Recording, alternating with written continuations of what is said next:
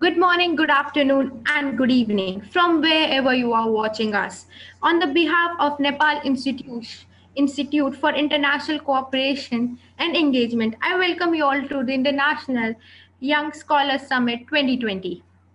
I extend a very warm to their distinguished chair for the session, Professor B.K. Deepak, fellow scholar and participants who have joined through Zoom, and to the people who are watching us live on Facebook. We are glad to witness your presence today. This international forum aims to bring together rigorous and rectorized young scholars from all over the world over a single platform. The aim is to create an academic space to encourage young scholars and academicians from the field of international relations, political science, diplomacy, public policy, administration, and related subfields. The conference will held for the 3 days consecutively and will have 30 sessions, with 2 sessions running parallelly throughout in white and green rooms.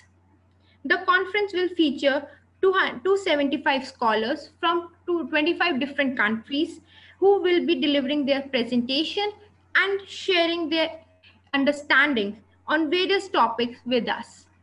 The session is streaming live on our Facebook, so feel free to share it on your social media handle with the hashtag IYSS2020.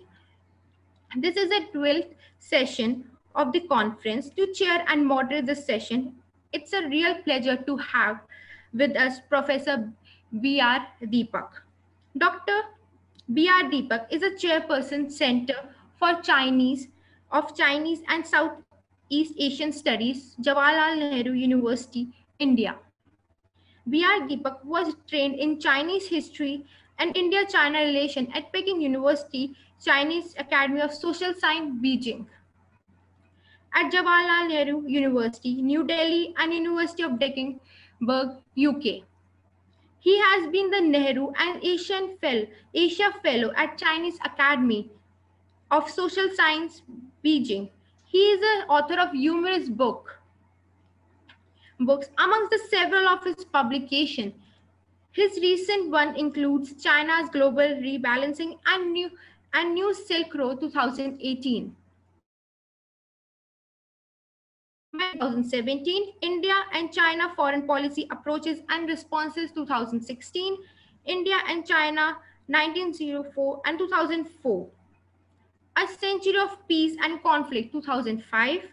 Some of his translation from Chinese to Hindi and English include Xiling, A Critical Biography 2019, A Four Books 2018, Core Values of Chinese Civilization 2018, The Enclave of Confucius 2016, Pernicious 2017, My Life of Courtness 2010, Chinese Poetry 1100 BC to 1400 AD 2011, a translation of 88 selected classical poems for which he was awarded the 2011 the Special Book Prize of China.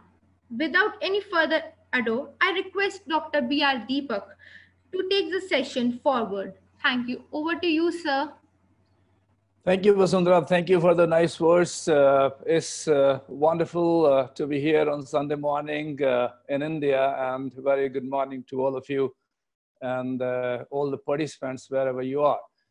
It is an excellent initiative by NIIC to have the congregation of young scholars, international young scholars, and let them share this stage and share their findings and whatever they are writing and researching on China.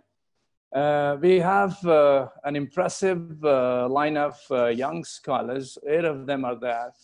And as I've been strictly advised by the chair that we should not exceed time limit of 8 minutes. So I request all of you to be within the time limit allocated to you. And of course, I will be the timekeeper primarily. And if I have some comments, maybe I'll reserve them for the end of the session. Because we have to wrap up the session within 100 minutes time, that is maximum. So as we have time for discussion before that. So I request all of you to abide by these rules. Without going any further, so I'll request my first speaker of the day is Dr. Pfokrelo Kapesa. I'm sorry, I may have pronounced her name incorrect. I apologize for that. Dr. Kapesa is Assistant Professor, Northeast Christian University, India. And she would be speaking on reading India's troubled Northeast through the lens of India-China geopolitical rivalry. Kapesa, over to you. And your time starts now. Hello, everyone, and thank you, Professor Deepak, for the time. Because of the very limited time that we have, I will not go into the conceptual aspect or the background. I'll go straight to the paper. Northeast India, as we know, is sandwiched between Nepal, Bhutan, China, Myanmar, and Bangladesh, and making its territory, more than 98% of its territory is international borderland. It is geographically isolated from the rest of India and connected through a tiny corridor known as the Siliguri corridor, or popularly known in the region as the chicken's neck. But this geographically isolated region of India is India's gateway to Southeast Asia, and hence its strategic location. And Northeast India as a region has always had its geostrategic importance, and is a highly militarized zone even before the Indian independence. For instance, during the Second World War, the region was a front line between the Allied forces and the Japanese forces. And interestingly, the Indian troops that took part in the war remained in the region. So basically, Northeast India has been highly militarized. More troops were deployed and stationed in the region after the 1962 India-China War. And added to that, in 1971, during the India-Pakistan 1971 war, or the Bangladeshi War of Independence, the region was actively used for hosting guerrilla camps by India for supporting Bengali revolutionaries. And after post-independence, the rise of nationalist movement in the region also witnessed the large deployment of troops in the region. And there is so much deployment of forces in the region for two reasons. One being to suppress the nationalist movement, and the other to police the international borders. This is interesting because many of the nationalist movement in the region has links or connection, or are implicitly supported by the neighboring countries. The most recent security concern in the region has been the issue of water security and environmental issues, because every developmental project, or every developmental project is accompanied by a large troop deployment in the region, and this is ostensibly done, of course, to neutralize the Chinese buildup in the region. So this is the background, or a brief profile of Northeast India for those who doesn't know Northeast India. Okay, so this brings us to the question: are these deployment and stationing of troops in the region motivated by geopolitical reasons? This is where my paper comes in. And it's a fact, it's a matter of fact that despite the impressive size of the Indian army and the large military and armed weapons, the biggest weakness for the Indian army has been the troop movement. And this And the 1962 war, the ghost of the 1962 war continues to haunt both policymakers, publics, and academics, even if it is not adequately acknowledged.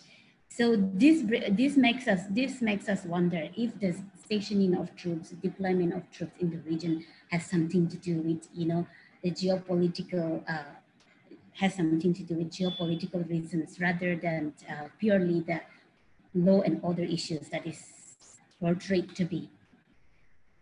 Most of Northeast India, including Assam, Manipur, Nagaland, and some part of Arunachal Pradesh, falls into what is categorized as the disturbed area. These disturbed areas are created for regions that have law and order problems. And this gives the justification or the explanation for stationing massive military personnel in the region, unlike or not seen in any part of the country except for Jammu and Kashmir. So can the idea of the disturbed area and the deployment of troops thereof be considered a part of the strategic game plan, a part of the military preparedness in case of any eventuality? That is the question I wish to pose. And in the light of the border incursions, recent border incursions, we have seen that we have seen that India once again struck or used the disturbed area card in the region. Reports of Chinese intrusions were already there even before they make it to the public or to the media, and which were downplayed. But around, what is interesting is that around the same time, the governor of Nagaland, who is also, the governor of Nagaland, ramped up many concerns and many accusations against the state government in Nagaland, for instance, whereby he is, explicitly threatens the imposition of, a president's rule, and because as a result of the massive corruption and law and order problem in the region. So this is one instance which shows that the government of India or the Indian state might be implicitly using the disturbed area, the concept and the idea of disturbed area to sort of station or deploy troops in the region for any eventuality. And this is true because China and India's relation has not exactly been peaceful. Of course, the idea of a full-fledged war does not, is not applicable anymore these days, but low intensity conflict will continue, border skirmishes will continue, and this, the stationing of troops can be seen as a demonstration of, the stationing of troops, the military preparedness in the region can be seen as a demonstration of resolve and strength on the part of the Indian government. For a country, and for India, a country that boasts or that popularized the idea of harmony and democratic ethos, something Kapesa, like— you have only 1 minute. Okay, okay, something like the Armed Forces Special Power Act that will not sell in the Indian public, with the Indian public. So something like the Armed Forces Special Power Act and the massive military presence can only be justified or explained through the lens or through the narrative of national security. And keeping the region a disturbed area effectively solve that problem. So, all right. And they cannot station troops in the region or, keep the troops in operation in the region without such a narrative. So then my ending observation is that the insurgency problem, the conflict in the region, of course, has to do with the nationalist movement of the people in the region, but it's also, in a way, it is beneficial for the Indian state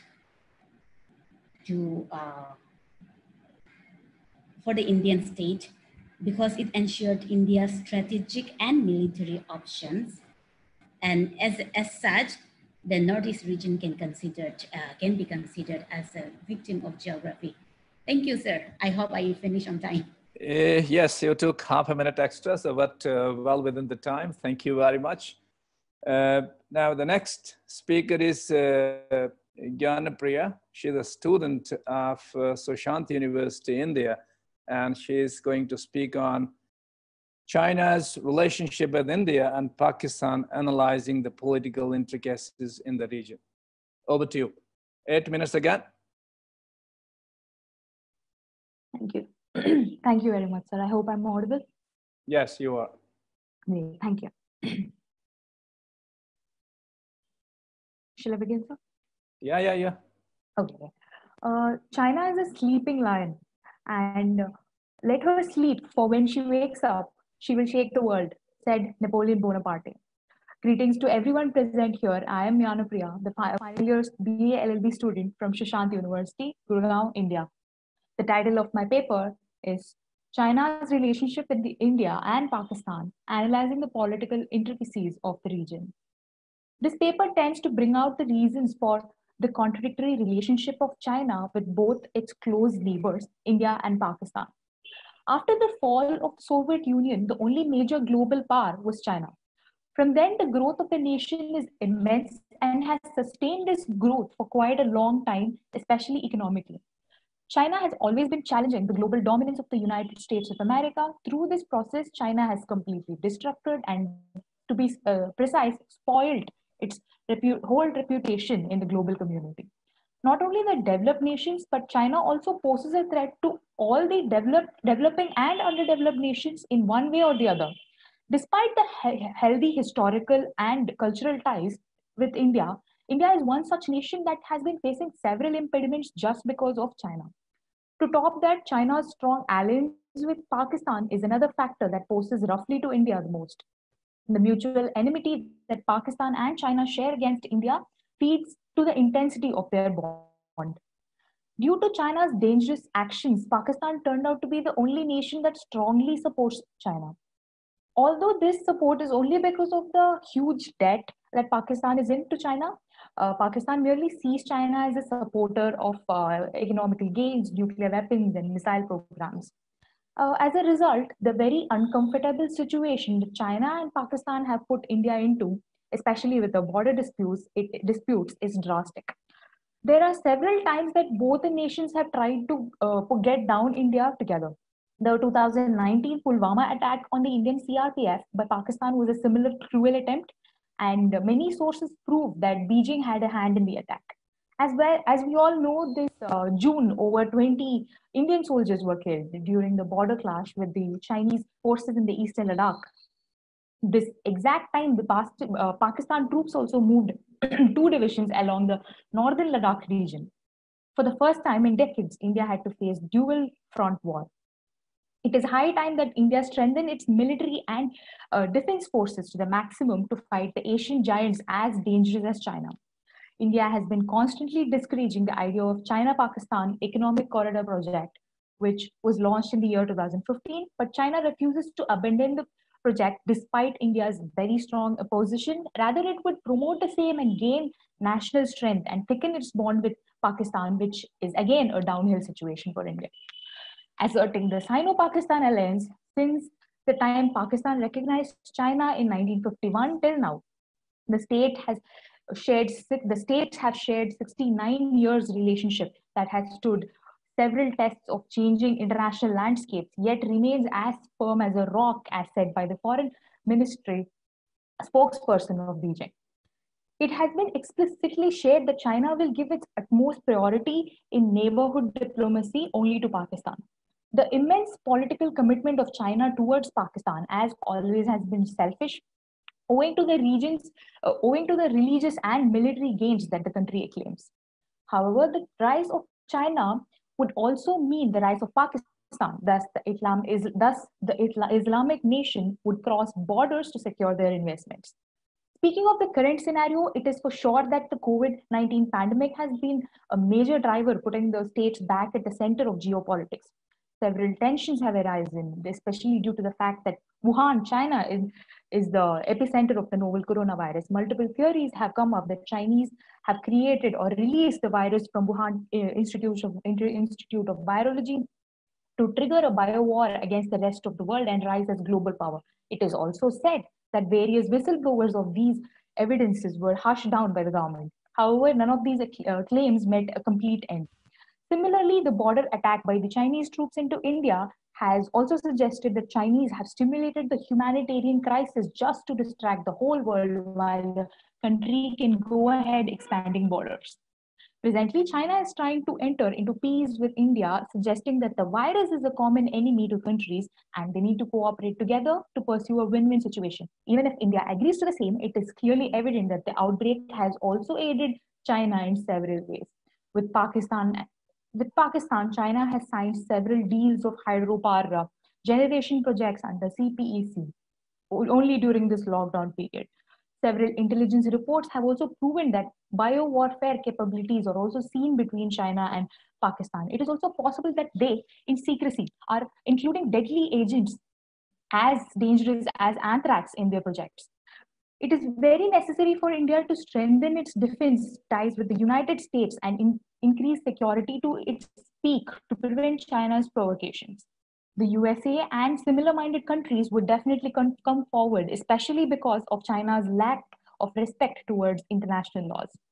Another major step that India has to take is to stop recognizing the one China policy. Just like any other bold move, this one also has its cons but bigger pros. Similarly, if the neighboring countries stop their funding to the great development of Chinese military, this might stop them from encroaching territories. Actions as such has to be direct and immediate. On the other hand, Pakistan also has to release itself from the toxic grip to avoid ending up as a vassal state of China, keeping in mind what is happening to the Uyghur Muslims.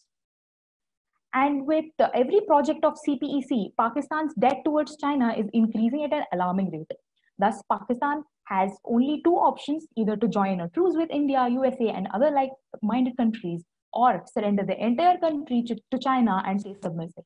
The future strategic trajectory of the triangular relationship would have India compromising to nothing below than Chinese troops completely withdrawing the border disputes. As for Pakistan, any development in the future should not pose as a direct or indirect threat or competition by India, and they would continue to be confident about Beijing's investment in its military capabilities. It is also evident that China will remain committed to the CPEC and will not stop supporting Pakistan in Kashmir issues and its nuclear developments. Thank you. Thank you, everyone.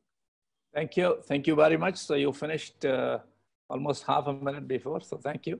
Thank you. I'll reserve my comments, maybe by the end of this session. So may I have the pleasure to invite next speaker, Aiswarya GK, research scholar, Central University of Tamil Nadu, India. And the topic is Chinese image in India, analysis on mediatized reflections of Sino-Indian relations. Aiswarya, over to you. Hello, everyone. I'm so pleased to meet you all, and thank you, sir, for the introduction. Hello, everyone. And thank you, sir, for the introduction. And I'm solely belongs to the media and mass communication discipline. So I'm going to present Sino-Indian relation in that perspective, media perspective. So before moving to the article, may I have a word about how important media representation is. So according to Lippmann, a scholar, he has said that the mental images that are regarding the world outside is always something, the messages and the ideas propagated through media. So being the most populous neighboring powers in the East, Indo-China relations is vital for many reasons. And the matter of wonder is that most of the information between these countries is channeled through their media system. So each country's media's attitude towards their counterpart is crucial for investigation. And so there I began my research and article. No, not yet. I'm not been able to see your, yeah, now it's there. Yeah, go ahead. Okay, thank you, sir. So my article is Chinese image in India, analysis on mediatized reflections on Sino-Indian relations. So actually, it is a comparative analysis of Chinese media versus Indian media in order to understand what is the Chinese image in Indian media as well as what is the image of Indian image in Chinese media. So let's first of all look into what is the Indian image in Chinese media. For that purpose, I took a pilot study has done by three Chinese scholars, that is Digianji, Zhenhu, and Yusuf Muhammad. And in their study, Neighboring Computer, Indian Image in Chinese Media, they analyzed three mainstream Chinese media, that is Sino News, Global Times, and Kapesa. And in the milieu of Xi Jinping's visit to India in September 2014, and they analyzed this media on 1 month prior to Xi's visit and on the month of his visit and 1 month after his visit. So at the end of their study, they come up with certain categories of news reporting. That is, these three medias are focused on Sino-Indian relations, military forces, oddities, and territory or border issues and other certain things are the focus of reportage. And they observed that the total attitude of Indian-related reports on in Chinese news media is 30% is neutral and 23% is positive and 47% is negative. And at the end of their study, they observed that the mediated image of India in Chinese media is negative, it's nationalist and defensive, and also being deemed as a neighboring competitor, and also they use Indian image for China's self-reflection. So in order to balance this literature, and I took a research on the same context in three Indian mainstream media. That is, in order to understand what is Chinese image in Indian online media. So for that purpose, I took three media. So this study is limited to these three media only: the Hindu, the Times of India, and Malayalam Manorama. So what we can understand from this study is the China-related reports on the Hindu is focused on again Indo-China relations and territorial technology, market and trade, and apart from that, the border disputes are the major concern, especially on Xi Jinping's visit to India. And out of that, we can see that the attitude of the Hindu towards Xi Jinping's visit is 44% is neutral and 40% is positive and 60% is negative. And coming to the other newspaper, the Times of India, they also have more or less similar attitudes and reportage to Xi Jinping's visit. They also cover Indo-China relations, territorial or border disputes, and military. So these are the focus of their reportage. And coming to their attitude, 40% of the news is neutral, 40% is positive, and 16% is negative. So, but the things are a little bit different when it comes to Malayalam Manorama as regional newspaper, but it has worldwide dissemination in terms of readership. So here they have, they also focused on the territorial or border disputes. And apart from that, they focused the missile technology and nuclear energy that has created in China. And they also have a special eye on socio-political issues that happen in China. So at the end of this study, we can see that the attitude of China-related reports, Malayalam Manorama, is 62% is negative and 18% is neutral and 20% is positive. So coming to the end of that research, I came to the conclusion that most of the Indian media are focused on the territorial and border disputes, apart from the Sino-Indian relationship and the military disputes that happen between these countries. So the total attitude of these media on Xi Jinping's visit to India is 30% neutral and 31.5% is negative and 37% is positive. So the mediated image on this media in Indian media is there is a threat perception, and these media are keen to observe China and in its international affairs and what's its effect on India. So they observe China and India as the competitors of the same race, and they observe China as an obstruction in the development process, especially in the border states. So coming to the findings of the comparative analysis, these three media evokes a pure and asymmetrical threat perception and a trend of competition. And both the countries' media spectate the military expansion of these countries and the territorial disputes negatively. And the Chinese media has a special criticism towards Indian politics, and they have come up with a reporting without any contextual reference to social conflicts. And especially the Asian media has the nature and attitude of media representation regarding China is inconsistent as it doesn't follow any plain or pattern. So if there is an event, the news reports will be incorrect. So my dear friends, to bridge the knowledge gap or intellectual deficit in the literature and also to strengthen the bond between these countries, and also to promote mutual understanding for a better future of Sino relations, what we need is the need for a better mediated and non-mediated communication is very crucial. And that's it. Thank you all. Yeah, thank you, Aiswarya.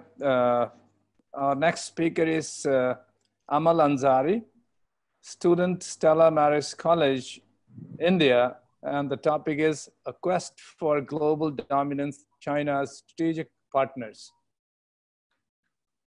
Amal, over to you. Thank you, sir. I'll be sharing my screen.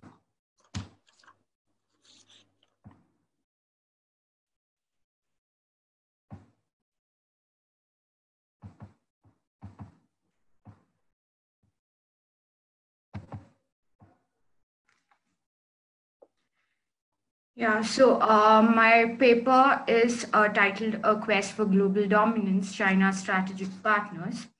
So Dr. Alice L. Miller, who is a professor and a China scholar, he said that a superpower is a country that has the capacity to project dominating power and influence anywhere in the world, and sometimes in more than one region of the globe at a time, and so may possibly attain the status of a global hegemony.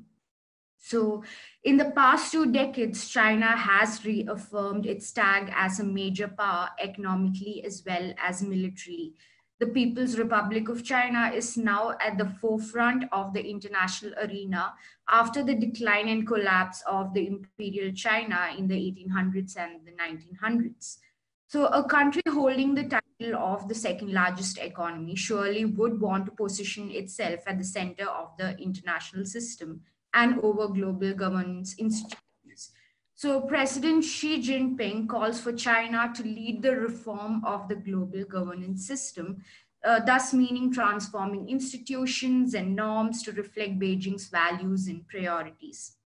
So the foreign policy strategy of China is in its quest for global dominance, mostly pertains to strategic alliances and partnerships. This is based on the belief that in the international society, the lack of a central government monopolizing military power leads to a security dilemma in which the lesser equipped states align themselves with those having the capabilities and powers to do so, in this case, China. And in recent years, it is apparent how Beijing has played into this strategy to reach the dominant player status. So in the 19th century, British Prime Minister Lord Palmerston said, nations have no permanent friends or allies, they only have permanent interest. So when looking into Beijing's strategic alliances, we can acknowledge that sovereignty, security, and development reflect the common desires of both the partners. So in the wake of China and Iran having drafted a comprehensive military and trade partnership that would amount to $400 billion worth of Chinese investments into Iran's key sectors such as energy and infrastructure, I think there is an urgent need to look into Beijing's strategic partners in its quest for global dominance. So I am looking into Middle East and South Asia due to the paucity of the time. So looking into Middle East, China is building up alliances and partnerships in the region. In 2010, China and the Arab League established a strategic cooperation, which was promoted to the level of strategic partnership in 2018.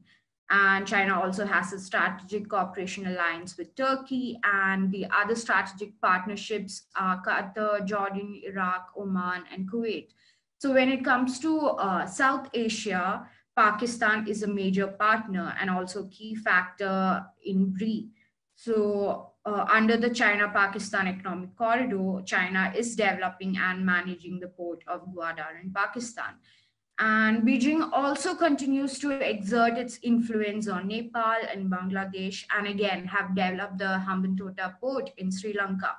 So China has already constructed a series of ports along the Indian Ocean, creating a necklace of refueling and resupplying stations from the South China Sea to the Suez Canal. So these ports have strategic and military values that allow for China's rapidly growing navy to expand its reach. I think before I end my, I would like to end my presentation with answering this question: is China adapting to the existing world order or challenging the, already prescribed order that we are in? So, although China has been socialized by the international community, at the same time, I feel like it is trying to change the international system from within. So thus an enlarging and more diversified group of strategic partners has in this sense demonstrated Beijing's growing ability to protect its core interest and shape the world order. Thank you. Yeah, thank you, Amal. You finished your speech within half the time allocated to you. Well, maybe we'll have more time for discussion. So thank you for your presentation. So next speaker is Alpana Verma. So she is a doctoral candidate, University of Delhi, and the topic is blockchain technology in China, cooperation or control. Alpana, over to you.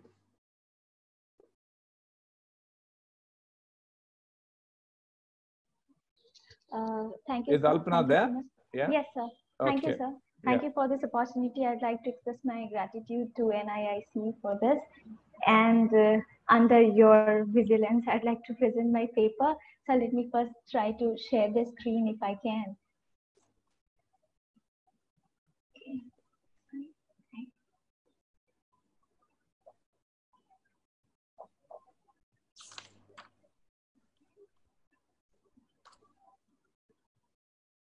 Wait, thank you.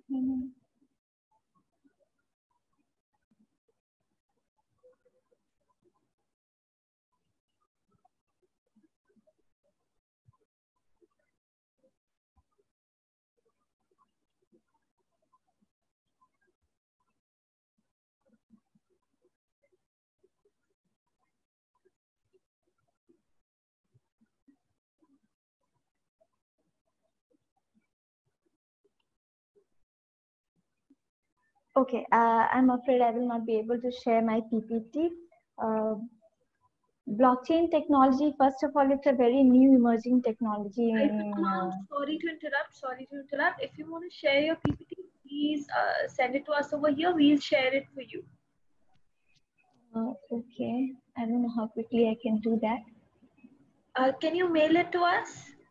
Yes, of course I can. Yeah, that'll be great. So can we have her as the next speaker? Yeah, I think maybe then Alpana, you can wait. And meanwhile, we can start with another speaker. Anita Thomas is there? Yes, sir. Okay, so I think maybe we'll ask you to present. Okay, so I have to share my PPT, sir. Shall I share my screen? Yeah, so you can share. So okay. She's a student, Christ University, India, and her topic is India, a potential wedge to contain China. Yeah, Anita, yes, I can see your screen, so you can go ahead. Right, 1 second, sir. All right, shall I begin, sir? Yes. Okay. So hello, everyone. A very warm good morning to one and all. I'm Anita Thomas Pedicle from Christ Team to University, Bengaluru, India. And today I'll be speaking on the topic, India, a potential wedge to contain China. So let's go ahead. So I like to quote N.R. Narayana Murthy. He's the founder of Infosys. The first responsibility of a leader is to craft a grand vision, articulate it, and raise the aspiration, confidence, hope, and enthusiasm of his people. So now let's take a look at how the dragon elephant tango is unfolding today. India today is looking for a quest for equilibrium with China. And so it has targeted the Chinese economy by boycotting investments, goods, services, as well as its cultural influences. Next, there has been a push to the Indian apparatus, namely in economy, technology, health, and security. Next has been a reorientation from a country-based to an issue-based approach. Yes, you heard that right. So we can see the FTA realignments that are taking place, such as RCEP, India is out of it. ASEAN is currently under negotiations for India to take a look at because of the Chinese shadow that has been overshadowing the FTA. And UK and EU are now currently under negotiations for India for an FTA. Next is building strategic partnerships. Why? For a stable Indo-Pacific order. So there are a line of strategic partnerships that India has signed with dozens of countries. But I have been focusing on certain aspects because of the paucity of time, such as defense, terrorism, technology, and space. Next we see is a shift from alliance to partnership building. And we have various trade and defense ties with Russia, Israel, France, USA, Japan, and Australia. So you name it, it's the East and the West. Next, there has been a reinvigorated push to the neighborhood first and the Act East policy, namely through economic ties, development partnerships, and disaster diplomacy. So India's focus has been on norms, which is a new orientation for a reform multilateral system. And India has been focusing on ethics and morality by building a sense of trust through transparent development partnership in South Asia, West Asia, Russia. Next has been the successful Vande Bharat operations that India has successfully carried out throughout the pandemic. Next, invitations to D10 and G7 groupings. Spoiler alert, India has just celebrated 74 years of independence. And this has also given it a platform for highlighting on UNSC reforms as well as the WHO. Next, building capabilities. India is rightly called as the world's pharmacy. And this, India has backed it up with providing medical aid even to North Korea. And right now, it is in the essential stage with vaccine development programs. Next has been nurturing soft power, be it Buddhism, Bollywood, yoga, or the Indian diaspora. It is evident in today's USA's presidential elections of 2020. Next has been disaster diplomacy, wherein India has highlighted on a coalition for disaster-resilient infrastructure, the SARC COVID-19 Emergency Fund, which it established in March 2020 proactively. Next has been helping Mauritius in its oil spill, Bangladesh with Cyclone Amphan. Next has been digital space. The TDSI radio interface technology standard has been accepted by the ITU for what? 5G. Where? In rural markets. Yes, you heard that right. Next has been celebrity investments from the USA-based tech giants in India's digital space. Next has been a search for convergences, and I have been highlighting on 3 specific areas. First of all, climate change. Yes, India has established International Solar Alliance, and today it is also pivoting the role for One World, One Sun, and One Grid. Next, L&T, which is an Indian company, has been instrumental in establishing the International Thermonuclear Experimental Reactor in France.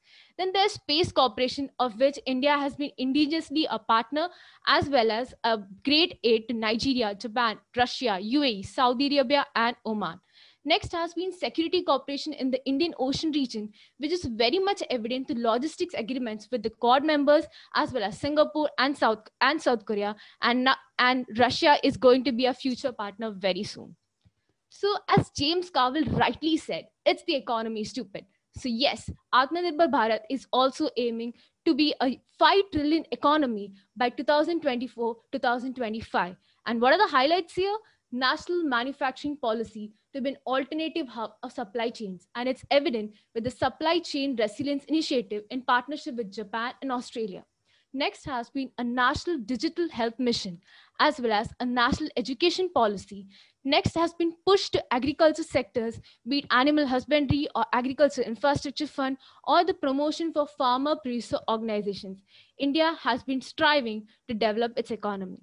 So in my conclusion, or in my defense, I can quote Reed Hastings, who is the CEO of Netflix. He has rightly said, if you optimize for efficiency, you don't have much flexibility. So if we take a look at the world today, India, as we usher ourselves to a multipolar world with bipolar characteristics, India, which is a subcontinent in itself, through its strategic autonomy, coupled with a multi-vector foreign policy, can be an instrumental wedge in taming China's ruthless assertiveness displayed on the line of actual control with India, South China Sea, and its wool-forward diplomacy. China's complacent approach towards COVID-19 has ensured a dynamic change in international relations, with the next geopolitical great game perceived in the Indo-Pacific. India's strategic ties with the East and the West can manifest the requisite push as a wedge to contain China's belligerence and its arrogance when it comes to its economy. It is also true that India's GDP has drastically dropped, but the spirit of the Indian experiment has been alive, and it should not be forgotten during the 1990s wave of liberalization, which pierced India to be the fifth largest and the fastest growing economy in 2019. Thank you all. Yeah, thank you, Anita. Again, saving almost 1.5 minutes for us. Maybe we have more time for discussion. Amal, are you ready with your PPT or not? Sir, Alpana. Yeah, sorry, Alpana. Yes, sir, let me try. Yeah, okay. So, yeah. I hope I can now. I was pressing the wrong button. We can see. Please go ahead. Yeah, okay. So the topic, as sir mentioned, is blockchain technology in China. Whether it is for cooperation and control. I have divided my presentation into a few slides. First, since blockchain technology is not very familiar to us as of yet, since it's an emerging technology, so I'd like to define what it is through a blockchain process flow, the graph that I'll be showing. Then what are the applications of blockchain? Like there are so many technologies that is being talked about recently, artificial intelligence, cloud computing, etc. And then this blockchain technology, how is it a little different from the others that I'll be discussing, and where China stands in the global order when it comes to blockchain technology propagation. What are the major deterrences that is blocking China from becoming a world leader in propagating this technology? And then I'll be coming to the topic about whether it is trying to cooperate through this technology or it is trying to control through this technology. To begin with, blockchain technology is basically a kind of technology that helps in storage and transfer of data from in a peer-to-peer basis. Peer-to-peer basis is a server wherein you and I act as servers, are acting as a main component of that chain. So here in blockchain technology, the data is consulted, shared, and secured, minusing the middlemen. Like if we invest in a business firm, say, but then we hold the bank responsible for the monetary transaction. These are the middlemen. The bank is the middleman. In blockchain, what happens? The middlemen are removed from that. It's like a one-to-one, face-to-face interaction. Suppose that A wants to send money to B. So what happens is the data that is transferred is in the shape of a block. That's why it has got its name.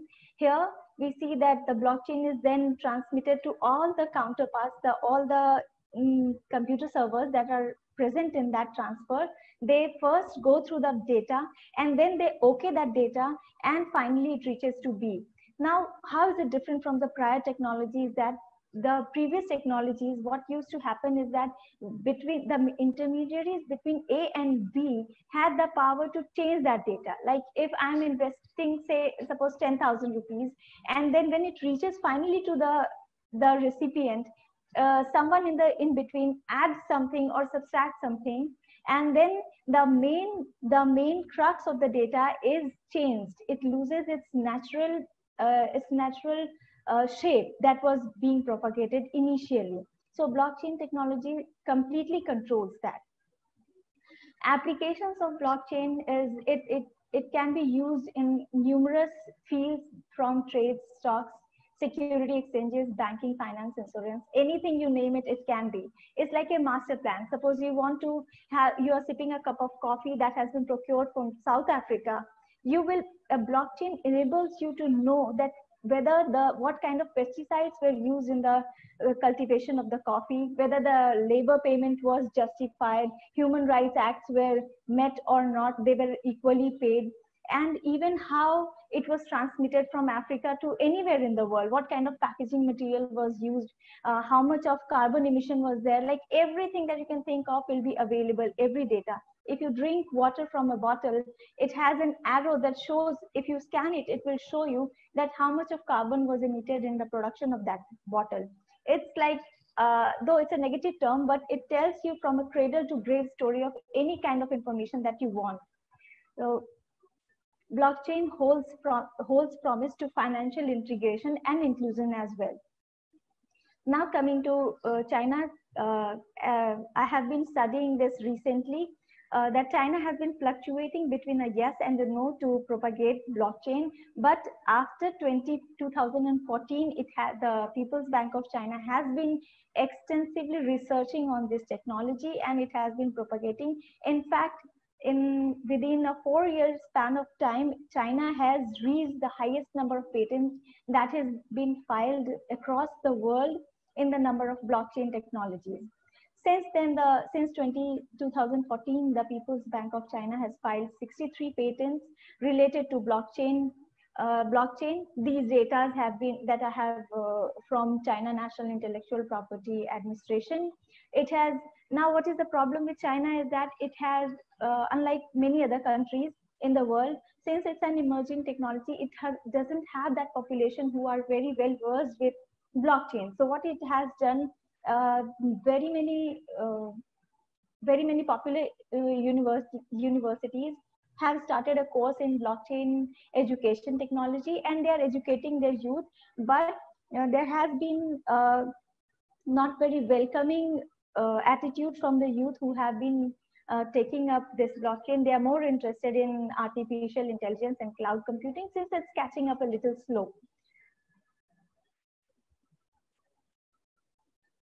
These are how China has moved from 2014 to 2020. In 2019, that was a major breakthrough when President Xi Jinping himself emphasized on the usage of blockchain technologies, and he used the term "seize the opportunity." Though you might have heard about bitcoins, which is a kind of cryptocurrency. It is banned in China. The usage, the transactions through bitcoins are banned in China, but the possession of bitcoin is not banned. So this is a little contradictory in Chinese theory that they are using it. The Cyberspace Administration of China forms the rules and regulations that overlook the blockchain technology. The public and the private, both the sectors are equally embracing this. Like we see Alibaba and Tencent, which uses WeChat, they are using blockchain technology heavily along with government agencies. China, in 2020, the month of June, China officially launched a major new blockchain initiative called the Blockchain-Based Services Networks. This blockchain services network will form the backbone infrastructure technology for massive interconnectivity through the mainland, from city governments to companies and individuals alike. Now, why people are a little skeptical about this is because it is pushing the use of blockchain technology across the digital Silk Road, which is a matter of concern for the participants in that. And why is that? I'll come to this later if time permits.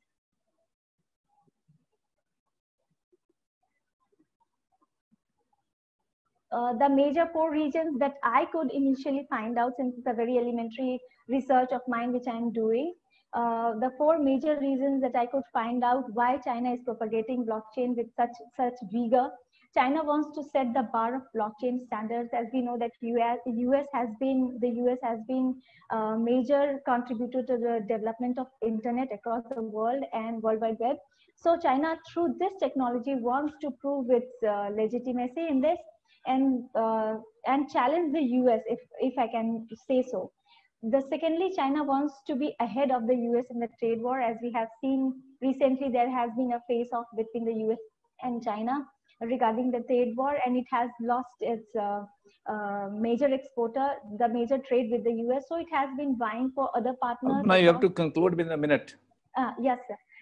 It is vying for support from other countries like the other nations, other continents like the US. So it is vying for that.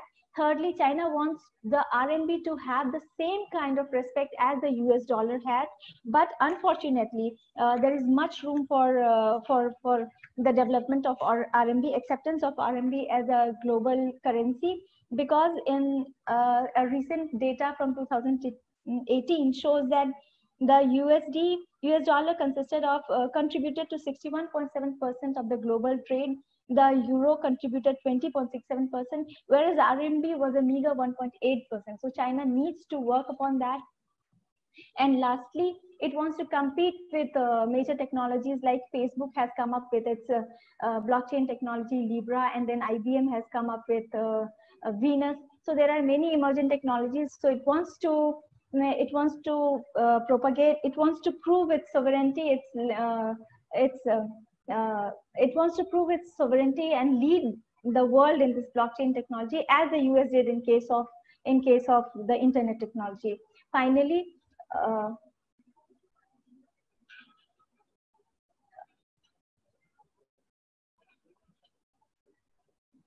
since the blockchain technology is still in its infancy, it is a little premature to conclude the intentions of China.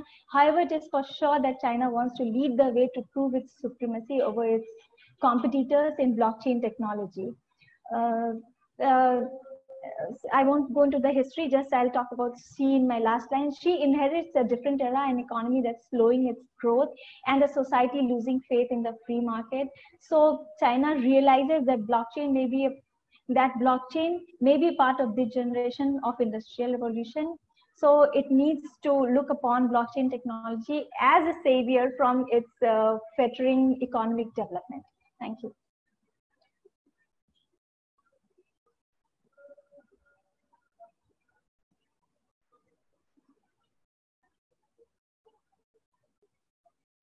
Sir, you are muted. Sir, kindly unmute yourself. Yeah, so next speaker is Arushi Singh. She's a student, Manipal Academy of Higher Education, India. And the topic is significance of personality cults in governance, the case of China under Xi Jinping and Russia under Vladimir Putin. So Arushi, over to you. Yes, thank you, sir. Sir, is my screen visible? Not yet. Oh, yes, I think, yeah, you are sharing it. Yes. Yeah, please go ahead. Okay, sir. Sir, is the PPT visible? Yes. Okay, sir. Thank you, sir. Good morning to all. My name is Arushi Singh. I'm a master's student at the Department of Geopolitics and International Relations at Manipal Academy of Higher Education. I would like to thank NICE for giving me this opportunity to present my paper. The topic of my paper is the significance of personality cults in governance, the case of China under Xi Jinping and Russia under Vladimir Putin. This is the format of my presentation. So why the theme, the salience and significance of cults of personality? First of all, cults of personality are very important for power retention purposes. Through controlling perception and overcoming institutional constraints such as checks and balances, they can help the leader to acquire enormous amounts of power. We have seen this in the case of Xi Jinping and Vladimir Putin, who have remove their term limits and have institutionalized power in themselves. Moreover, personality cults are extremely versatile. We have seen their rise in authoritarian regimes. We have seen their rise in nationalistic states. We have even seen their rise in democracies. So they are a source of concern as they can be mushrooming, and leaders of personality cults can also learn from each other. For example, Xi Jinping has been referred to as counterfeit Putin because he has learned from Putin and tried to implement this cult of personality in his own country. Moreover, cults of personality are also extremely useful for generation of power, for securing legitimacy, for centralization, maximization and transfer of power. We have seen this in the case of North Korea and the Kim family, who have for 3 generations, which is basically unheard of, transferred power. And of course, this also hampers the peaceful transition of power in democratically elected leaders. Moreover, leaders can also use personality cults to institutionalize their powers. For example, we have seen this in the case of Xi Jinping, who has come up with institutions such as Central National Security Commission of the Communist Party of China in 2013. This commission was recently given biosecurity, and it convened secretly during the coronavirus pandemic to help deal with this threat. Moreover, institutionalization is the emergence of orderly, stable, social integrating patterns out of unstable, loosely organized activities. As such, leaders of personality cults try to position themselves at the apex of this institutionalization, and if they are able to, leaders of personality cults also prefer to construct these institutions. These are the objectives of my research. I will begin with understanding what is the concept of personality cults. Then I will compare the prevailing cults of personality of Xi Jinping and Vladimir Putin, and then I will try to draw linkages between the personality cults in Russia and China with the political culture in both the respective countries.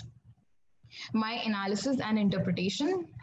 The concept of personality cults. So personality cults have been there since the very beginning. We have seen personality cults, for example, in Alexander the Great and his successors. We have seen this in the case of Augustus and Julius Caesar, and we have also seen this in Perons in Argentina. As such, personality cults have become really efficient and through the use of technology. For example, we have seen this in China with the advancements in facial recognition technology. This also makes the citizens complicit in their own subjugation, as they are less likely to rebel, and this also creates a really innate sense of fear in the citizens, that the survival of the leader depends on the survival of the state. As such, questions have been raised that what will happen to Russia after Putin has left power. The sense of annihilation is so innate to the leader himself that leader, through the concept and use of personality cults, can institutionalize power in himself. One of the examples that have been given by leaders as cautionary tales of leaders who did not institute personality cults was Pol Pot. So he refused to institute personality cults, and thus some of the experts have been of the opinion that this led to his downfall. And when he did, it was just before the Vietnamese invasion, and there are also linkages that personality cults do take a long time to bear and to blossom and personality cults. Moreover, the leader, he has to have, and he develops a sense of grandiosity of his own achievements. He's also egocentric. He's preoccupied with illusions of achievements and unwarranted admiration, and there's also this utter disregard for others. For example, we have seen this in Xi Jinping and like the poisoning of Alexei Navalny and the shooting of Boris Nemtsov just in front of the Kremlin. Moreover, personality cults. So personality cult, the term itself, it was popularized by Nikita Khrushchev in a secret speech in 1957, where he condemned the brutality of the Stalinist regimes. In current practice and in modern, so the modern connotation of the term have been referred to the practice of an authoritarian leader, typically in non-democratic governments, who encourage, even endorse an idealized, artificially created image, a doppelganger image, so as to say, which is propagated through the use of mass media throughout the country, even outside the country, to elicit a level of admiration and hero worship.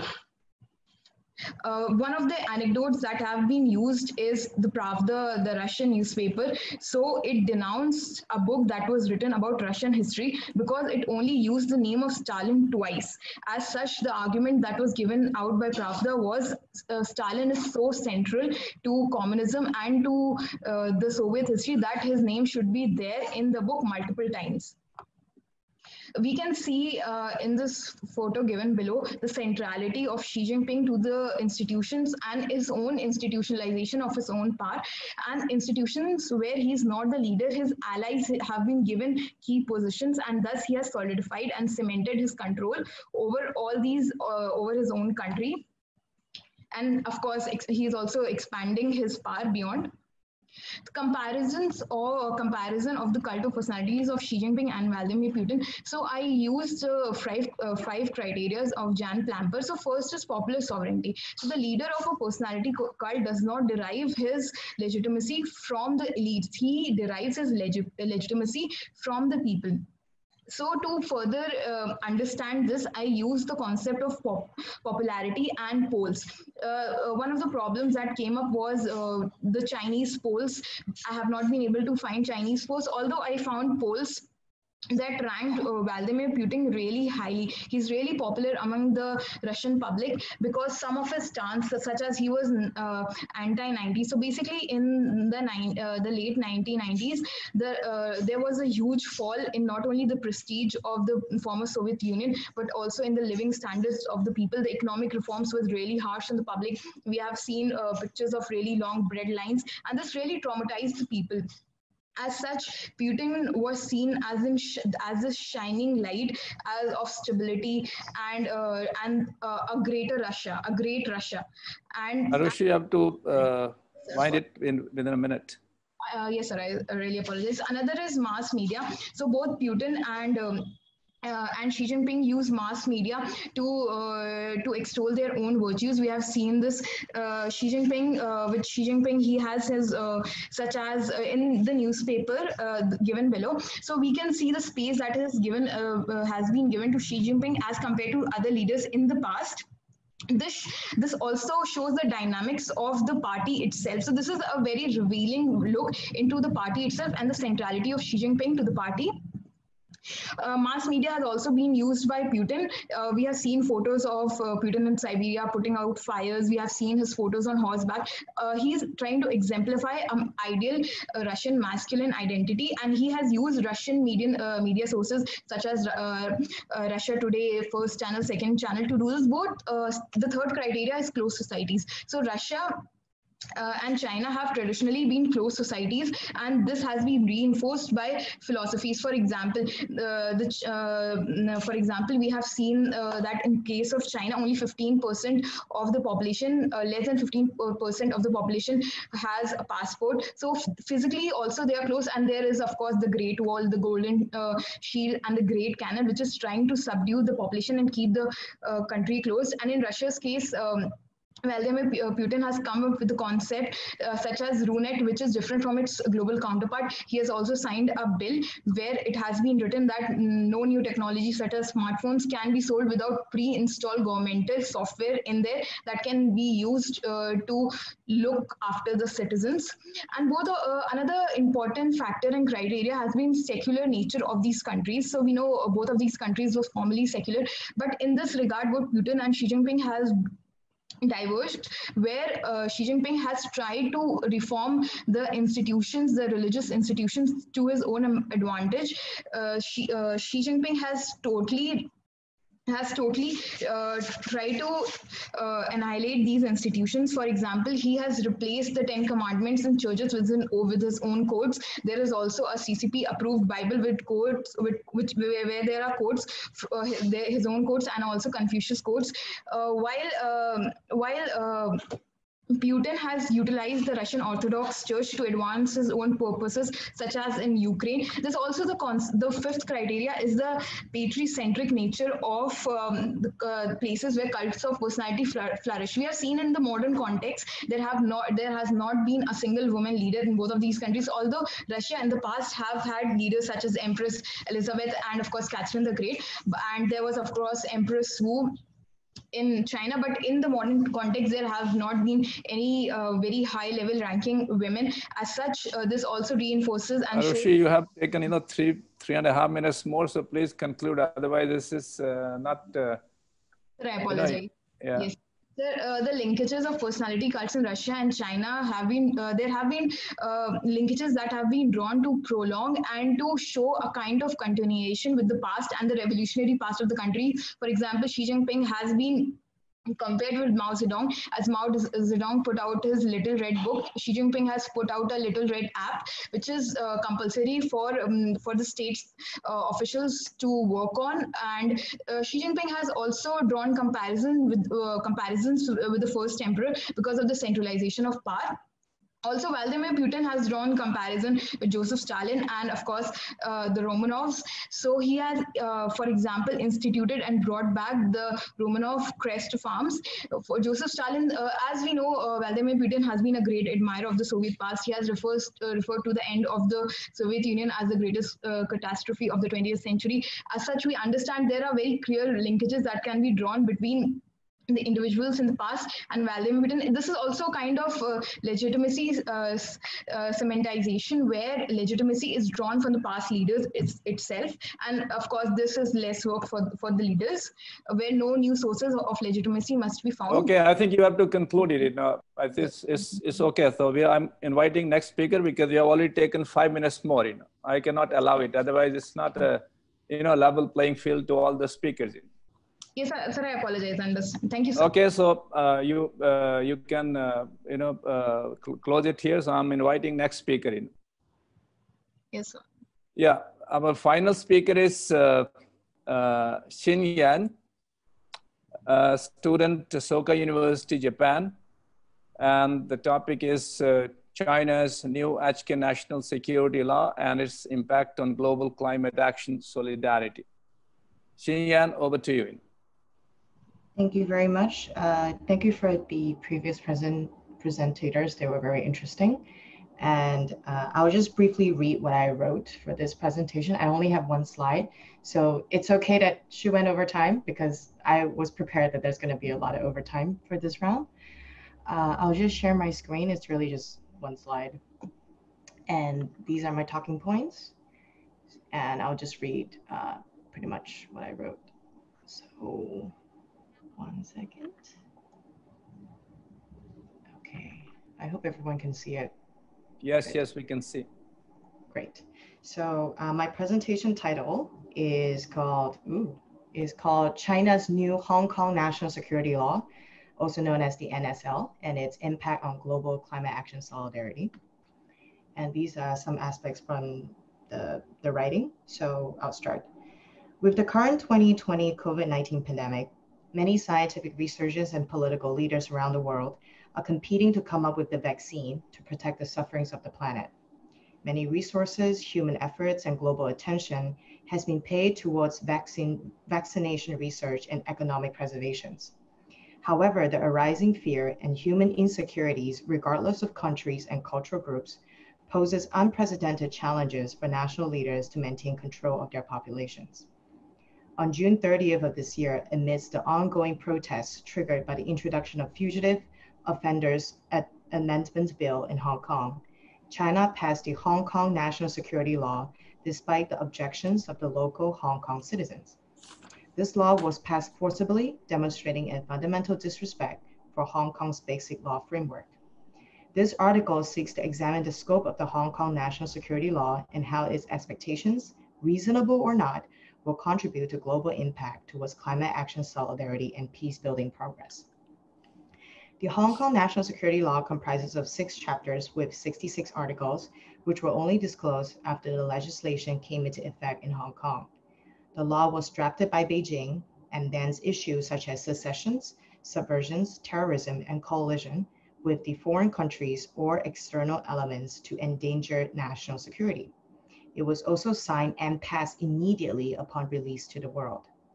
The scope of its impact in Hong Kong includes the arising distrust towards the governmental systems within mainland China and the arising sensations of disrespect for Hong Kongers' protesters' effort in regard to the formal dispute on the extradition bill. Many Hong Kongers feel that the timing of this decision demonstrates the Chinese government's ambition for a unified China despite the current sufferings of the pandemic. A key aspect to the forceful identity transformation lies in the Article 10 of the NSL, with the expectation of the Hong Kong government to, quote, promote national security education in schools and universities, and through social organizations, the media, the internet, and other means to raise the awareness of Hong Kong residents of national security and of the obligation to abide by the law. Policy analysis have noted that the language choice within the new security were, quote, deliberately vague. The open-ended scope for interpretation leaves opportunities for authorities to target selective groups that they find a threat to their existing influence. The scope of HK new security law also theoretically gives the Chinese government global jurisdiction over Hong Kong residents and even non-residents. The most alarming aspect of the NSL is Article 38. The text states that the NSL, in addition to covering anyone in Hong Kong, regardless of nationality or residential status, also applies to offenses committed against Hong Kong, quote, from outside the region by a person who is not a permanent resident of the region, unquote. Legal experts challenges the feasibility of enforcing Article 38 on foreign nationals outside of China, as its massive jurisdiction will not be tested until the first case arises. But the NSL's sweeping latitude and threats of detention and surveillance are enough to prompt self-censorship and discourage visitors from traveling to or allocating for work in Hong Kong. The subsequent actions of Western nations such as the US, the UK, and Canada expresses their deep concern to the undermining of one country, two systems principle. It can be determined that NSL's imposition lacks a clear scope and sense of compassion for other planetary citizens who are looking to China, a major superpower, to offer help and support. The United Nations having withdrawn Hong Kong's special status makes the beginning of a foreseeable series of civil and social unrest. Countries such as India and the UK have also subsequently banned 5G deals with Huawei and China-based social media applications out of global insecurities towards China's nationalistic advancements. Meanwhile, our planet continues to suffer on the expenses of global nationalistic competition rather than investing on the potential of humanistic competitions towards peace building. Beyond this year's pandemic and fear-based political advancements, the underlying development for respect of human dignity, compassionate practices, environmental protection, and global solidarity must continue to be national leaders' top priorities of investments. Transforming our circumstances as human beings requires joint willingness for open space for dialogue on relevant conversations, such as expansion of the knowledge in planetary sciences, eco-literacy, human rights education, peace building, and sustainable development. China's decision to impose NSL during one of the most vulnerable years of humanity fundamentally expresses their fear of losing global significance and international control. National leaders must not be distracted on issues that applies to all living beings, but to stay focused on becoming active solution for the crisis of planetary survival. And this concludes my presentation. Thank you very much. Thank you. Yeah, you spare 2 minutes. So thank you. Yeah, I think we had so very interesting panels today with diverse issues being discussed pertaining to India and China and also Hong Kong in the final presentation. Very, very pertinent issues.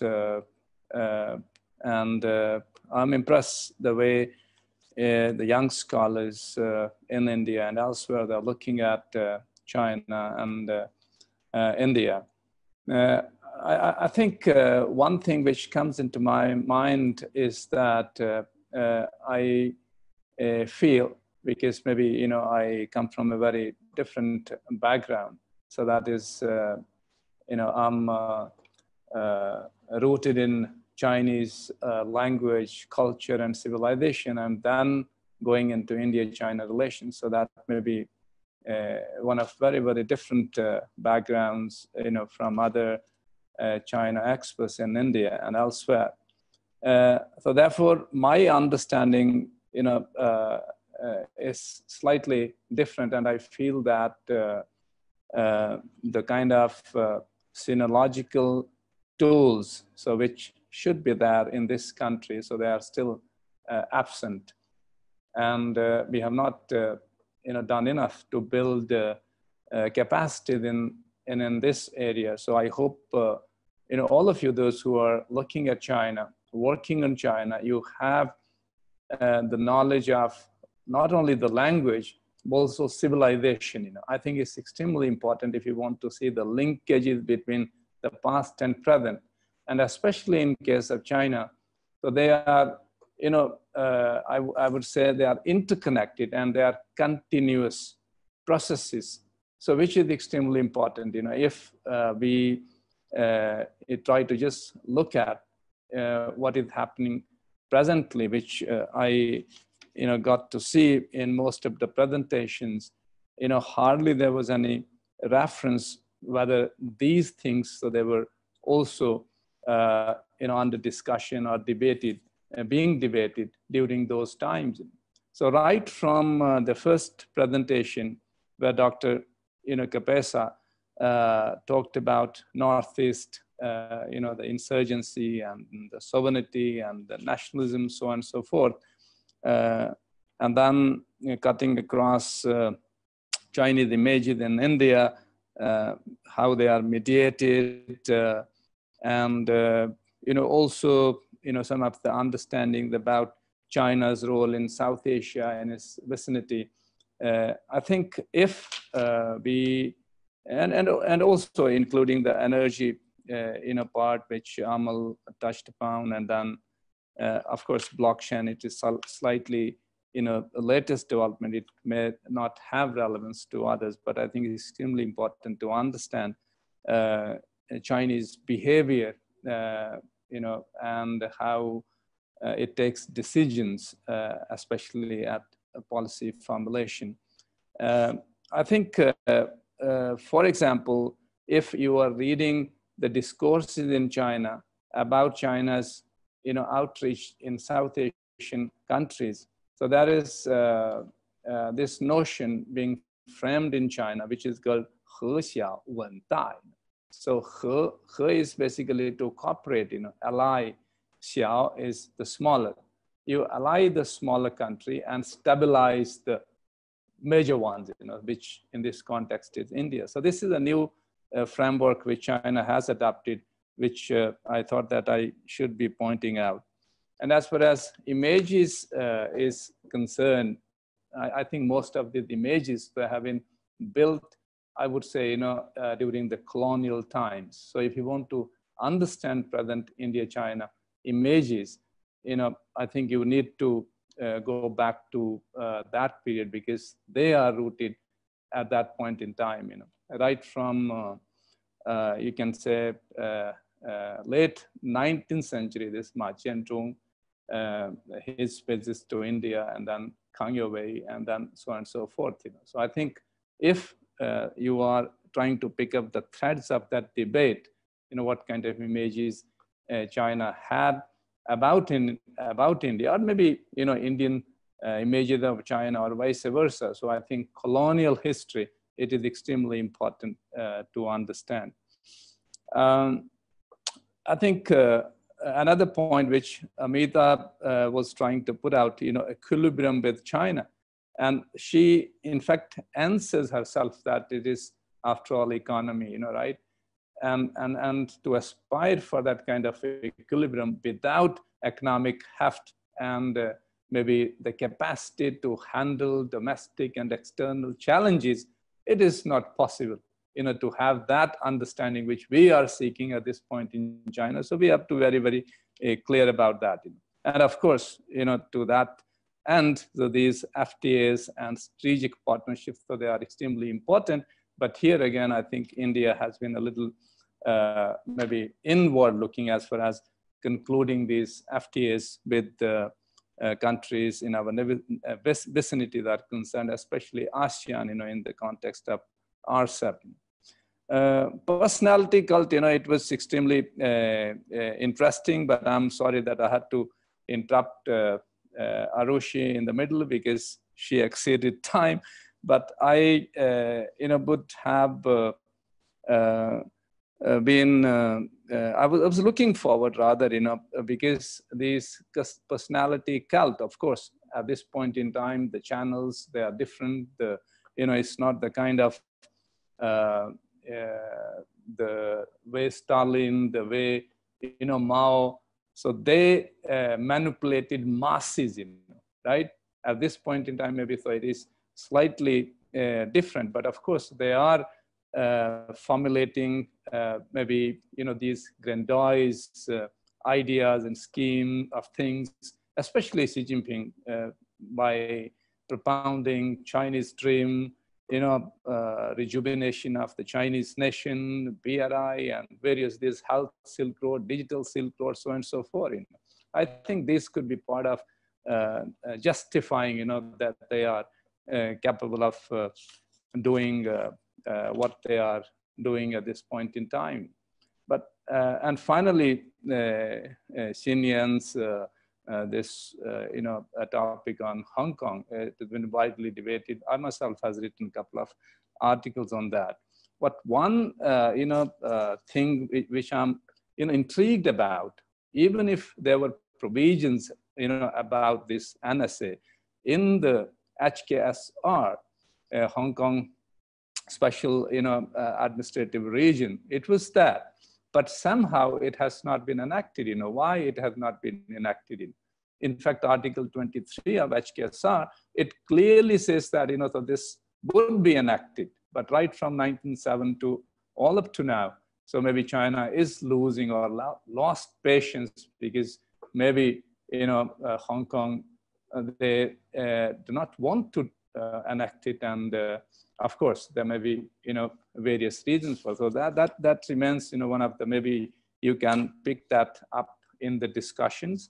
So when we open this discussion, so I think with these few observations, I throw the session open for discussion. We still have, I think, maybe around 20-25 minutes. So forum is open for discussion. I don't know what is the procedure. Are you raising hands, through the app, or because there is a provision of raising hand, and I don't see any hand being raised at this point in time. So, sir, sorry to interrupt you, but for the questions, we usually ask the audience to insert them in the text form in the chat box. okay, so then you will read it out, or I will read it out. So it's up to you. If you want me to read it out, I'll read it out for you. But if you would like to go forward with the reading process, you can do it. But do I see any question at this point in time? So no, sir. Just give me a second. I'll get all the questions. There will be questions uploaded in the YouTube live. So just give me a second. Yeah. So maybe you can collect the questions, and then we can, deal with them one by one. Sure, sir. Sure. Just give me a second. And meanwhile, Xinjiang, if you would like to react what I said right now. Yeah, thank you for mentioning. So the purpose of my article was focused on the context of what we're all going through at this time. And so the immediacy of how it's being pushed, it's not unreasonable to assume that there will be ongoing conflict and tension between the local protesters and the government. A lot of Hong Kongers who I have interviewed before talking about this particular article, they expressed their fear towards the Chinese government. So there is this confusion going on about what does it mean to have one nationalistic identity? What does it mean to call us brothers and sisters when you are holding guns towards us? So it's a self-contradicting activity to say that we are one when in fact we are not. So that's why this article was focusing about using nonviolence communication and compassionate practices to handle the situation. About enactment of NSL and the article that you mentioned. Usually when it comes to policies, there is drafting and debate that goes on. But with the case of NSL, it was signed and passed on the exact same day. So it's not a draft, but even though they called it a draft. And this is where there is a confusion, because Hong Kong scholars are very understanding that they themselves are educated. So why didn't you come and seek us who hold a disagreement with your opinion and want to push back on your academic understanding? Clearly, they do not want to have that conversation. So I mean, it was not the job of the Chinese parliament to deliberate on it. It was the job of Hong Kong legislature to debate it, to formulate it and then enact it. That should have been the procedure. That's what I'm talking about. There should be no need for China to intervene and bring it under the fold of Chinese constitution. So not Hong Kong constitution. Yeah. But my understanding of the Hong Kong Basic Law, I think it was Article 28. It did talk about the inalienable freedom for the Hong Kongers to be able to protest and have freedom of expression. But what is going on in Hong Kong, that's not protected. So if nobody is abiding by the law, not even the Beijing mainland government, then there needs to be a different way for discussions to be held. And that requires an open format where anyone can speak. But is the government willing to take that step to make that announcement? I think that is something that needs to be questioned. Okay. Yeah, I think, do we have the questions now? Yes, sir, they're in the chat box. Would you like to read them or do I read them for you? Okay, let me open it. So I think I can read question on, yes, I can read the question on YouTube. The world reads China through Western media. How correct are the Chinese readings through the Western media? So I think, so this question is to Aiswarya. So maybe Aiswarya, will you, or maybe let me read all the question and then maybe you can answer them one by one, okay, to whom they are directed. So this question is directed to Aiswarya. So why do the West talk more about China's Tibet and Hong Kong? How about Pakistan's Kashmir, India's Kashmir, or human rights issue in US? Aiswarya again, the second question is again to Aiswarya. You discuss about China's image in India. So can you please highlight India's image in China? So both these questions are to Aiswarya, and there is another question, I think this is again directed to Aiswarya. Can Aiswarya highlight India's image in its neighborhood, Nepal, Bangladesh, and Sri Lanka? So I think we have only these three questions. They are all posed to Aiswarya. Aiswarya, are you? Yes, sir. Hello. Hello. Yeah. Did you hear the questions? Yes, sir. I saw on the screen. So coming to the first question, the world reads China through Western media. How correct are the Chinese reading through the Western media? So let me tell you something. There is a thing that we can call net neutrality.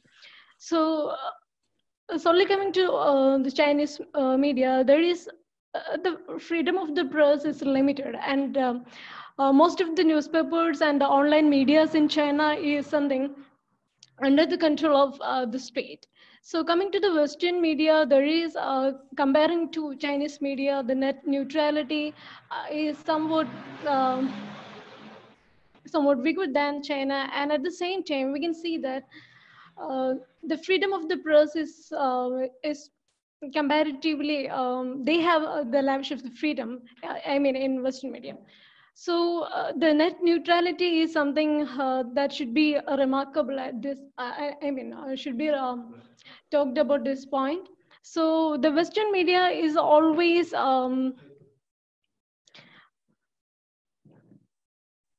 hello?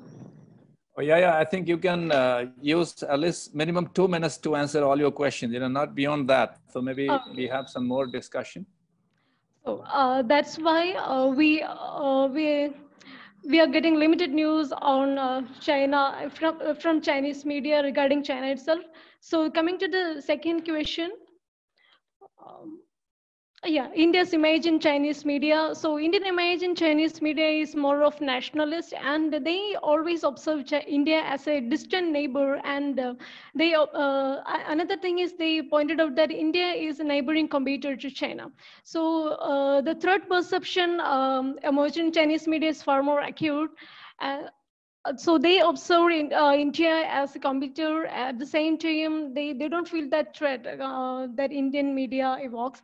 So that is the answer to second question. So coming to the third question, Indian image in other neighborhood countries is far more better than China and other Western media. So especially in Sri Lanka and other nations, India's technological developments and in India's international efforts with other countries is a matter of they are keen to observe these India's international relationship, especially Indo-China affairs.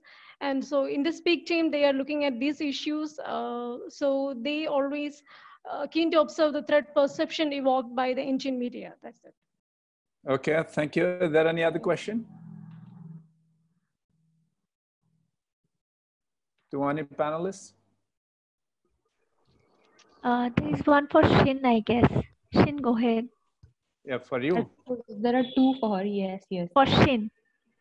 Yes. For Shin.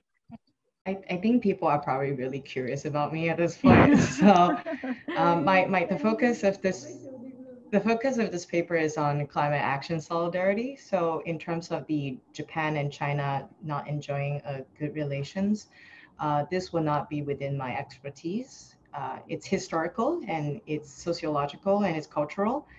I can't explain this in 2 minutes, so I apologize for not being able to answer this particular question. I also don't think that international relations should be about whose mistake it is, but how to move forward. So just in terms of climate action itself, I think it's more feasible if we discuss about peace building processes and what are some bylaws that can make us better planetary citizens. And these are discovered through science. So talking about science and reliable social sciences, I think it will lead the conversation forward. So the next question, I didn't see the other one, so please brief me. On the top, I think the second one mentioned is for you. I'm not sure. How will Hong Kong issue impact China's relation with US and Japan? It's interesting. Yeah, okay, there is one. Why do we? Right before that. The impact of Hong Kong is for me, it's on the Human Rights Council with the United Nations. So the brutality itself has a global impact. It's not about US or Japan specifically. It's more about the stories that's being told and the images that we see and how does that make us feel as human beings. So I don't think in particular this will affect the relationship between US and Japan, but I do think that this will definitely impact the relationship between US and China. And also, forming very visible allies between the Western perspective of IR and the Eastern perspective of IR, and how these two will contrast with each other in terms of ideology. So I do see scholars or different political scientists taking sides on the issue because they understand culture in various ways. So I do see they're having an impact, but the sustainable impact is still what I am focusing on, which is on climate action, because that is the immediate crisis that we're all dealing with right now. Okay, is there any other question? Because I don't see it on my screen.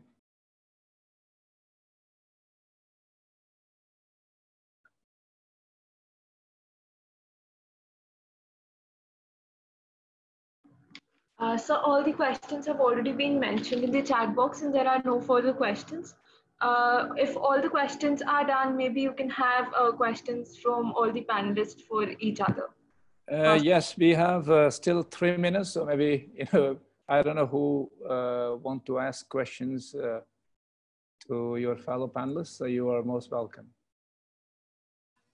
I wanted to actually know more about the Asian values debate.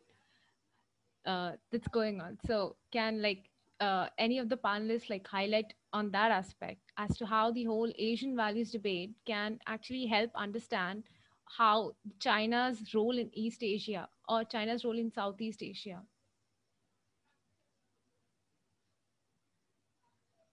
Any panelists would like to take on it? Asian values.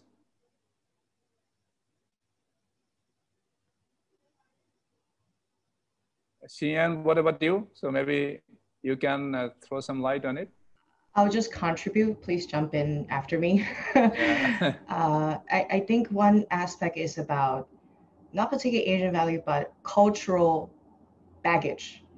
So the cultural baggage of being from a particular region does kind of determine what is appropriate to live as a sociological being within the context of your nation, right? So the nationalistic thinking is usually burdened by political, cultural, social aspects. I think Asian value do change. Looking at China having so many years of history, a lot of times when I speak with Chinese people, they always say, oh, we have 5,000 years of history. But I said, yeah, but you also have 5,000 years of mistakes. So it is not the fact that having a long duality of having culture that necessarily makes you a better person. It's about how we have learned through history. So when we talk about Asian value or what it means to live as a sociological person, is also how flexible we are in terms of recognizing practices that don't work anymore, rituals that are not sustainable. Because my focus is also on sustainable development, I think it's important for youth as ourselves to have the critical thinking to see the rituals that we're abiding by is damaging our environment, damaging the people we love, and damaging ourselves. So when we are having a critical thinking about what we consider as Asian or Western or not, that is there a scientific, is there a sustainable measure to how we're leading our lives? And if it's not, do we have the courage to challenge what it is that the ways that we're currently living today? I hope that answers. Okay, yeah. Thank you for the intervention. Any other panelists would like to contribute, because we have 1 more minute. In fact, we don't have any minute. I was supposed that we should be wrapping it up within 100 minutes. So we have reached our time. So I don't know, organizers, so can we wrap it up, or you want to give a chance to any of the panelists to intervene? So it's absolutely up to you. We can extend it up to 5 more minutes, but if you want to wrap it up, it's absolutely your wish. Any panelists who would like to stretch it beyond the time? 5 minutes more. Okay, so I think Alpana would like to intervene. Just what Shin added, she has perfectly answered that. But I believe that China always portrays itself as a victim. I don't know why they are engrossed with that victim mentality thing, that they have been marred in the history.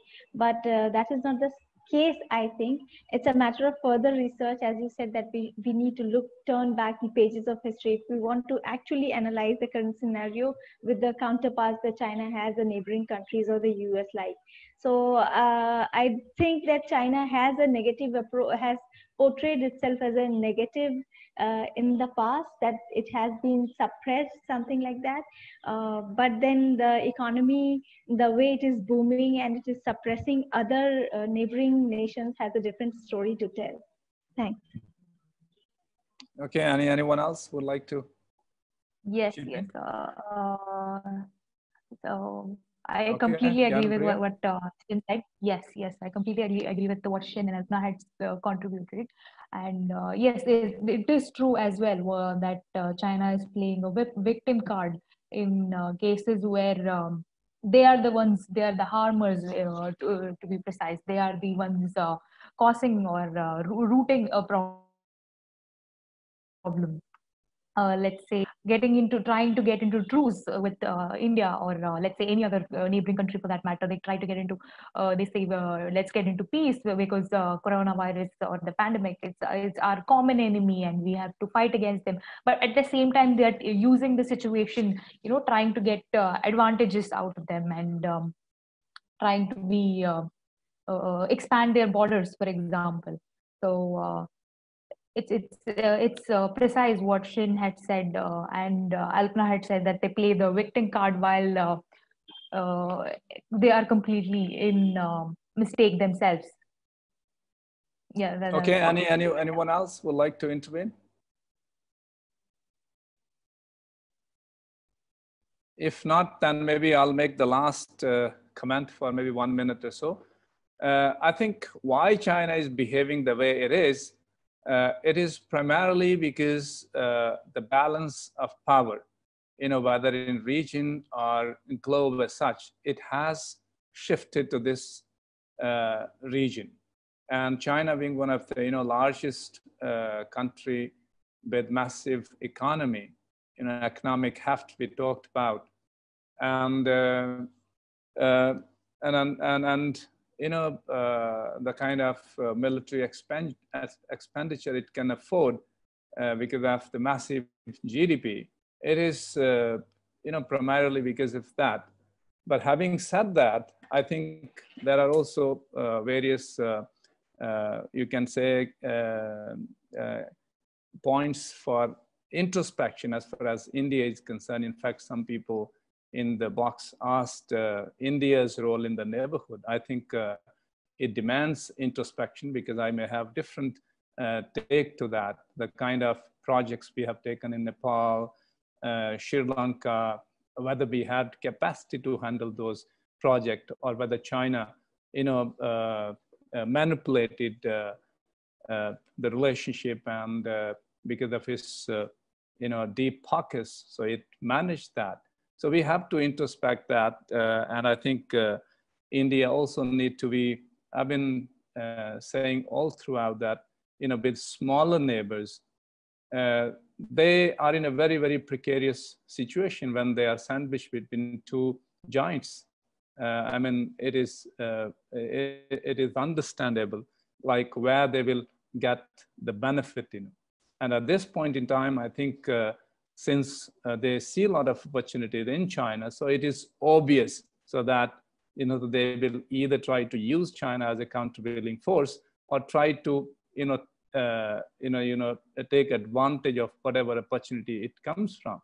I think if India is also in that position, similarly, they would also do the same with India. It happened if we go back to the history during British India when China was weak. Most of their trade, it was with British India. So most of their, you can say transactions or relationship, it was highly tilted towards the power. So, I mean, these are the dynamics of international relations. They will continue the way they are. So as far as India's role is concerned in the region, I think there is a case for introspection. There is a case of building our own domestic, political, economic drivers, so that these countries, so they repose their faith in India, so they, are comfortable with dealing with India. I think at times I would say that they are not. And of course, China plays an extremely important role at this point in time, try to exploit the wedge between, these countries with India. And this is visible if we see any country will try to do that. So I think best, would be to use our, we can say that, levers of national policies in accordance with, and I think every state does that. So they do them to further their own national interest, whether they are smaller countries or bigger countries. So they do it all the ways. So, but I think still we really need to calibrate our policies and not to, antagonize too much our smaller neighbors, and I would say to be magnanimous with them. There is nothing, no harm, to adopt a magnanimous approach, resolve our differences, and even if maybe we are not at the power structure, in that hierarchy, but still some sort of maybe balance or equilibrium could be maintained in the region. So with these lines, I thank you all. So it was very interesting session. Thank you all and all the best. Stay safe. Thank you, sir. Thank you very much, sir. It was an honor. Thank you very much. Vasundhara, would you please take over for the word of thanks? Vasundhara? Yes. Yes, please deliver the word of thanks.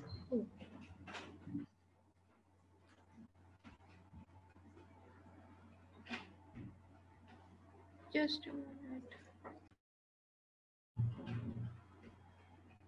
Yeah. Distinguished chair, speakers, ladies and gentlemen, we have come to an end of 12th session.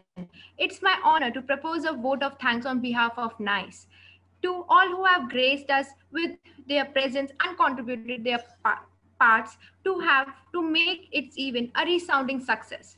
First of all, we would like to express our profuse gratitude and sincere thanks to Dr. B.R. Deepak for agreeing to the session today. For our sincere thanks also go to our speakers for being a part of the event and delivering such session. We are really honored to have all the speakers with here today. Friends, we would like to acknowledge our gratitude to our friends from diplomatics community, expert academias, media, and different organizations.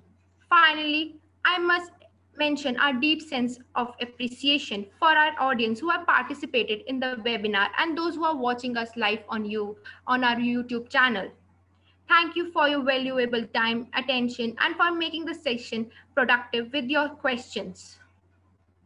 We were truly honored to have you all with us in this morning and hope you stay connected with you all in future as well. It's been a pleasure. Also, do join us in the next session. Thank you so much.